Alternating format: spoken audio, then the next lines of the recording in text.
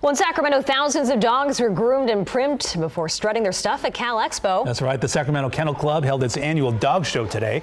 Handlers brought out the blow dryers, the brushes, and obviously combs to get their pups ready for the spotlight. More than 160 different breeds are being represented this weekend. The dogs don't actually compete against each other. It's all based on a point system, but all participants are hoping to get the best in show. The dogs who are competing at the show are really working on adding more points basically to their own dog's history. So categories that they want to win are best in their breed, best in category, or best in group. Whether they're a toy dog or a herding dog, they want to win the best of those groups, and ultimately the best of the best go on to compete for ultimately best in show. Well, the Sacramento Dog Show is one of the longest standing dog shows in the entire country, running nearly a century. If you missed it today, you can still see all of the competitors tomorrow. The show opens at 8 a.m. and closes at 4.